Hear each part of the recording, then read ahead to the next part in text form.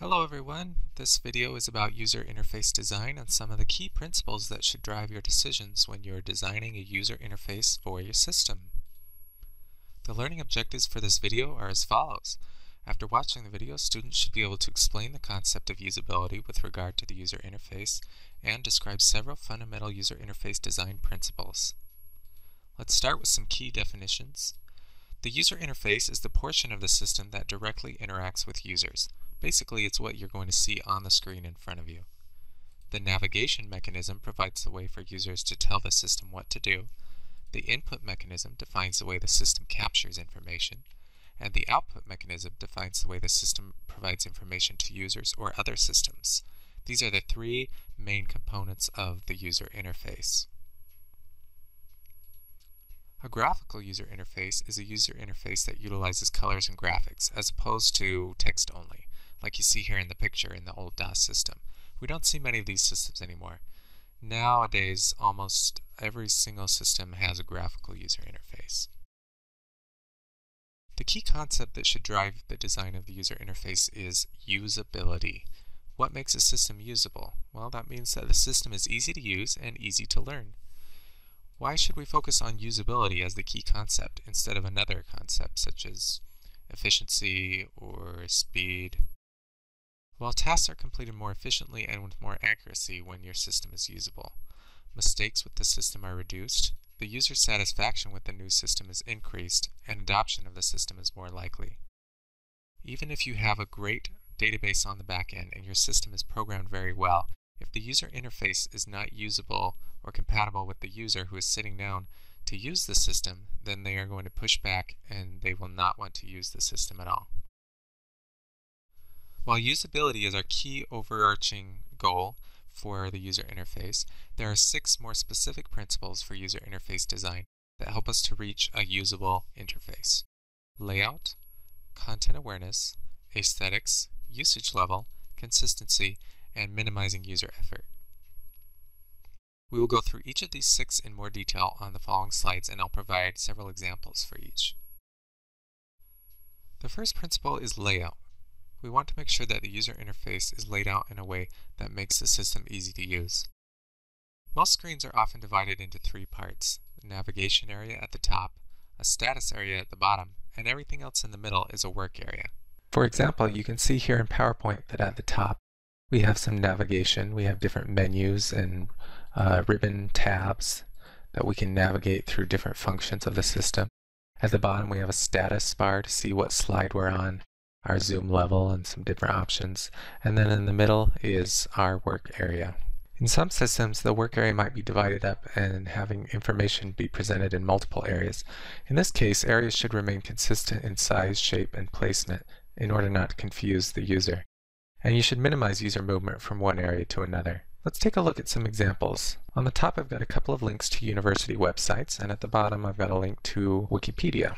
Let's weigh the pros and the cons of the layout of each of these. Let's start with this uat.edu website. How does the layout of this website look to you? Well, we can see first of all it's hard to navigate around things when they're moving around all the time. They do have a navigation area up at the top, but they also seem to have some navigation down at the bottom, which seems redundant and a little confusing. What else do you like or dislike about the layout of this website? Message the class in one of this week's forums to let us know. How about Fullerton's website?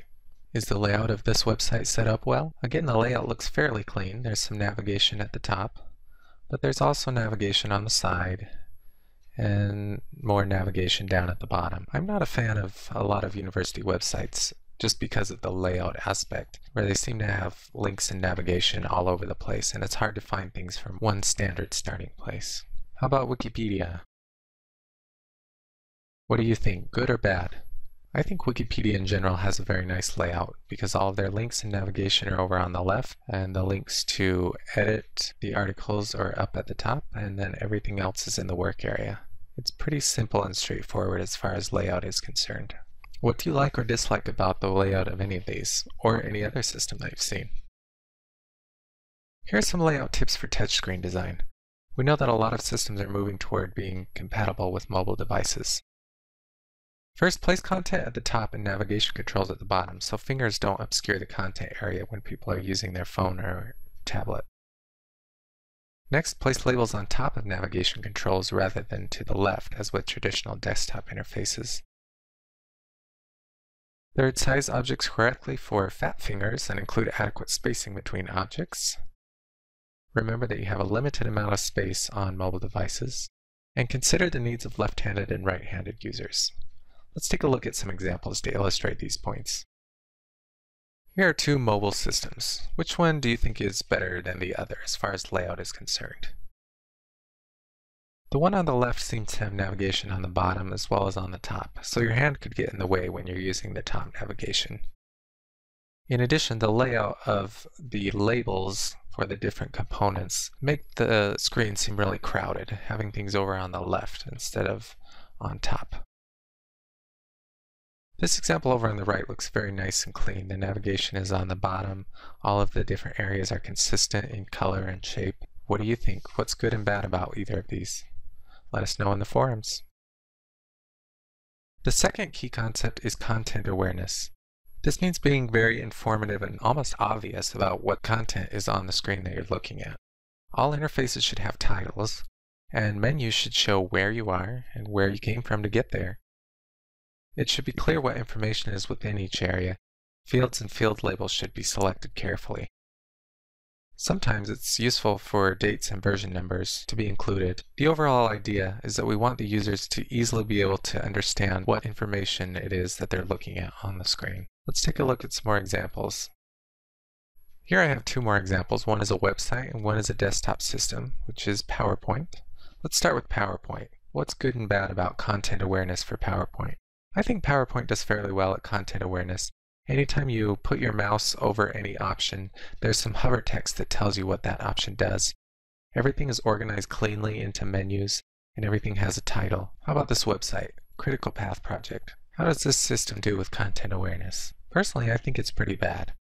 If you just open up this website, you have no idea what the website is about. What is Critical Path? What are all these pictures of these people all about? What do these labels mean? What are mines and tags? You don't know where you are or where you can go in this system. What do you think about the content awareness of this website? If you disagree, leave some comments in the forum. Alright, so first was layout, second was content awareness. The third principle of interface design is aesthetics. A system doesn't have to be elaborately beautiful, but it should be functional and inviting to use. Avoid squeezing in too much information, particularly for novice users. Design your text carefully. Think about the font that you're using and the size of that font. Avoid using all capital letters. Use colors and patterns thoughtfully and carefully. For example, you can use colors to separate or categorize items.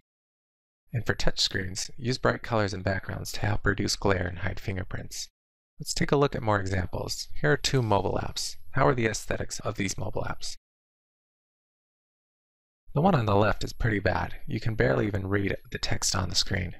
The one on the right is better because it's simpler. I also like the color better in the one on the right because it's used thoughtfully. Different colors represent different categories. Any other thoughts about the aesthetics of these mobile apps? When thinking about aesthetics, think about Google.com.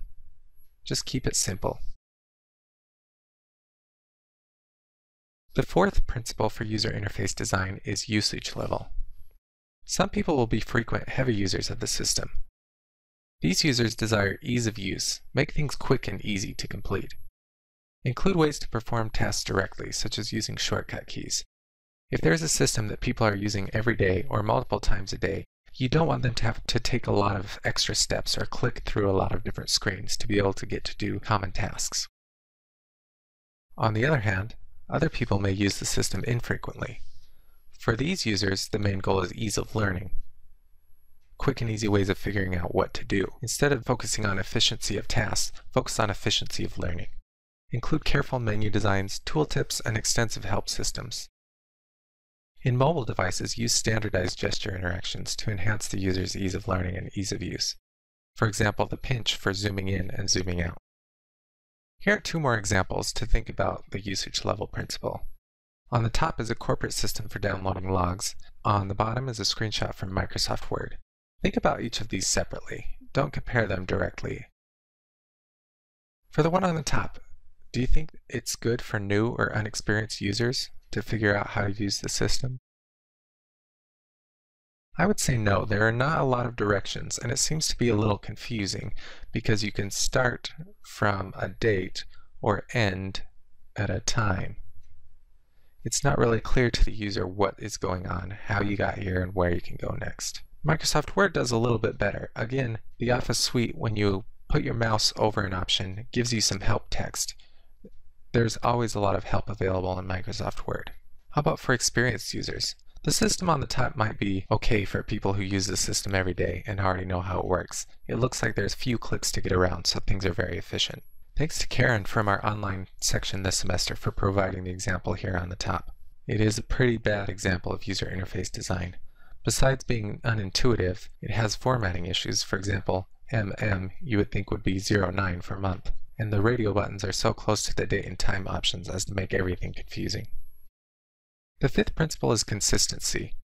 You should make sure the elements are the same throughout the application, and enable users to predict what will happen.